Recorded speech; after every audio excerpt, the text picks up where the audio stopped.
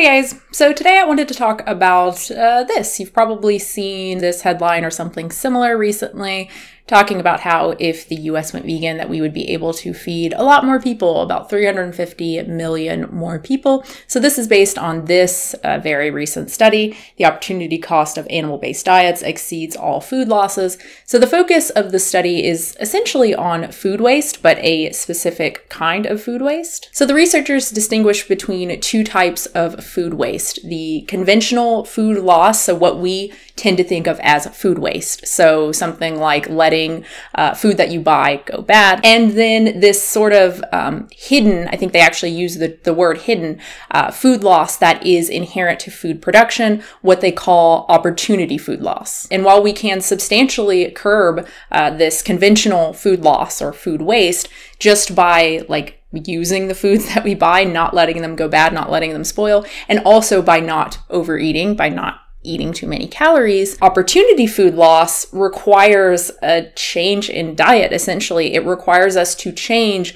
the types of foods that we're buying. And by we, I mean the majority of Americans. And that's because animal products, especially beef and pork and milk, are not efficient food sources.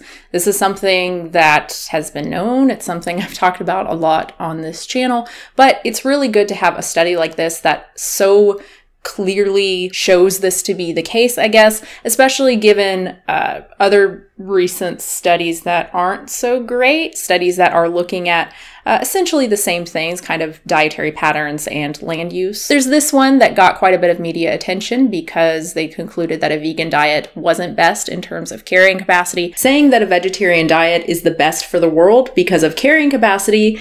It's like saying that a school bus is the best vehicle for a family of 5 because of carrying capacity. There's also this one where it's so ridiculous.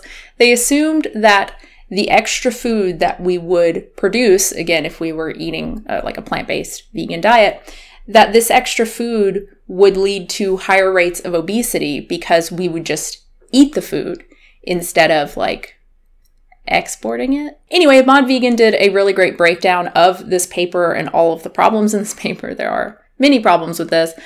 She has a 2-part series on her channel. Check it out. So in this new study, the focus of this video, they didn't just assume that if Americans did adopt a vegan diet, that we wouldn't just keep growing what we've always been growing. Like farmers wouldn't just keep growing alfalfa for non-existent cows, because obviously. Instead, they used computer modeling to figure out crop replacement ratios that worked, and they looked specifically at those nutrient yields to see what kind of opportunity waste animal products really represent. And not only did they compare animal products to plant alternatives that are similar in terms of calories and protein, so like soy instead of grapes or something, right? That wouldn't really be a useful comparison.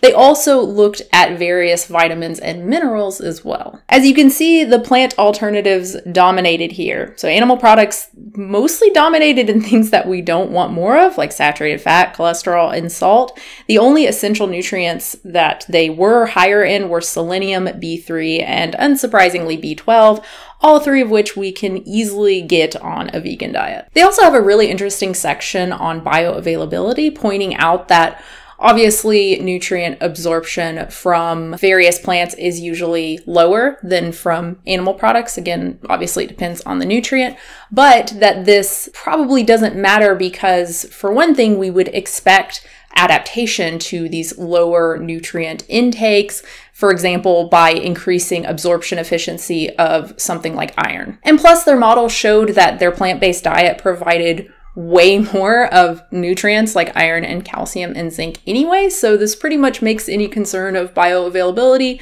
a moot point. They also talk about useful cooking, processing methods that can improve absorption, like fermentation and soaking, and they talk about potential benefits of consuming less of certain nutrients like iron. Because excess iron is also a risk factor for such non-communicable diseases as type 2 diabetes or metabolic syndrome, lower iron ingestion among vegetarians may in fact prove protective. They do briefly talk about the economic effects of the US going vegan, adopting this plant-based diet, but it's not the focus of the study, and they note that that this is pretty difficult to gauge. Nonetheless, they conclude that a switch to plants will likely result in an economic loss, given that animal-based foods contribute more to GDP. They think that this might be partially offset by growth in new sectors, so mock meats and whatnot. And I understand that they're trying to be cautious, but I think that their wording could be stronger here. I think we would absolutely expect growth in these sectors.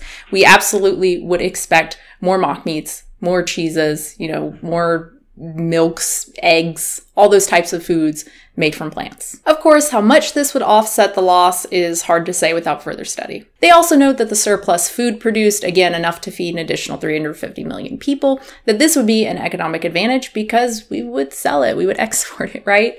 And not eat it. And finally, this switch to a vegan diet would save the US a lot of money when it comes to healthcare and fighting climate change. About $80 billion total, 0.6% of GDP. In other words, these savings alone would more than make up the loss from switching to plants. Add in growth in new sectors, again, mock meats and whatnot, and also this surplus food that we would be exporting, and it really seems like Americans would benefit economically from adopting a vegan diet. Now, of course, it would be great to have study on this, focused on diet and the economy, especially given that this is a pretty common argument against adopting a vegetarian or vegan diet, this, fear of industry loss or job loss. But as far as this study goes, it's pretty awesome. And it does a pretty good job of dispelling this myth that we couldn't feed the world if we went vegan. To the contrary, we would be able to do that. We'd probably be able to retire a lot of land and let it return to forest, which that's pretty dope. So that's it, really. I just wanted to talk about this. It feels weird, honestly. I feel like, I don't know, I'm just kind of, that's the study. It's cool. Okay, bye. I don't know. I don't really have much to add or, any sort of criticism. Obviously, I gave it a slight criticism in terms of the strength or the tone when talking about the growth in new sectors, but that's not even, I don't know. That's all I really have to say. And it feels weird. It feels like, what is the point of this video? But again, I'm trying to do more positive videos, and I think it's good to bring even more light to stuff like this, to really good research in general, but particularly when we're talking about something really important like land use and feeding people and the environment, etc. Obviously, they didn't touch on animal welfare or anything like that, which makes sense. I mean, how exactly do you quantify that? Obviously it's very, very important, and it's something that we should be thinking about, and I think should be at the forefront of the conversation. But yeah, it's not exactly something that you can quantify other than saying that these are the number of animals that are being slaughtered, right? Anyway, don't know where I'm going with that. Thank you so much for watching. Hope you enjoyed it. Comments down below. Please let me know what you thought about the study, if you've read it, or if you've read the articles, because now that I think about it, I don't think I've actually read, I haven't actually read any of the articles. So, yeah, I don't know. Let me know what you thought about those if you read them. I know The Independent, I think that's the headline that I shared, and I think a couple other outlets have reported on it as well. Anyway, thanks again. Subscribe, that's cool. Support the channel. Patreon.com/unnaturalvegan. Do I always do that when I say it? Patreon.com/unnaturalvegan. And I will have a new video very soon.